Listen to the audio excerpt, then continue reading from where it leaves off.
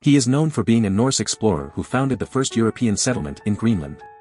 He is recognized for earning the epithet, the Red, due to the color of his hair and beard. His name is Erik the Red.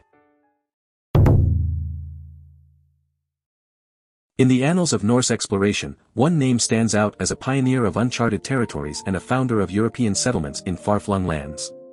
Erik Thorvaldsson, better known as Erik the Red, was a Norse explorer who left an indelible mark on the history of Greenland.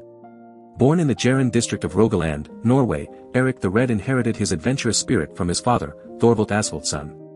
It is said that Erik earned his epithet, the Red, due to the fiery color of his hair and beard. Driven by a thirst for discovery, Erik the Red embarked on a remarkable journey that would change the course of history. According to Icelandic sagas, he set sail from Norway in search of new lands to explore and settle. His travels eventually brought him to the rugged and untamed landscapes of Greenland. In the late 10th century, Erik the Red established the first European settlement in Greenland, known as Brattle. This outpost, nestled along the country's western coast, became a thriving community and a testament to Erik's leadership and resilience. Despite the harsh conditions and isolation, the settlers managed to cultivate the land, raise livestock, and trade with neighboring indigenous peoples. Erik the Red's exploration and establishment of settlements in Greenland had a profound impact on the world. It opened up new trade routes, expanded Norse influence, and paved the way for further exploration of the North Atlantic region.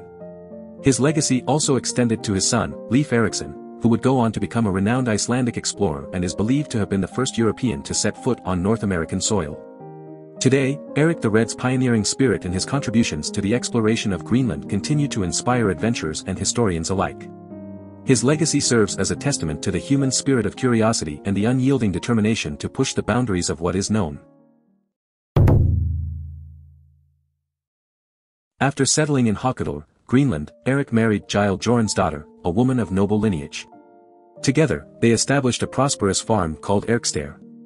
Their union brought forth 4 children, a daughter named Freydis, and 3 sons, the renowned explorer Leif Erikson, Thorvald, and Thorstein.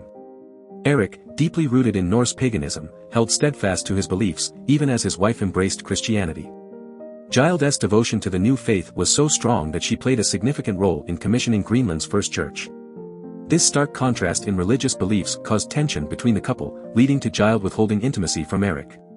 Despite this strain, their marriage endured, and they continued to raise their children in the rugged beauty of Greenland. As Erik embarked on his expeditions to explore uncharted lands, his wife and children remained a constant source of support and stability.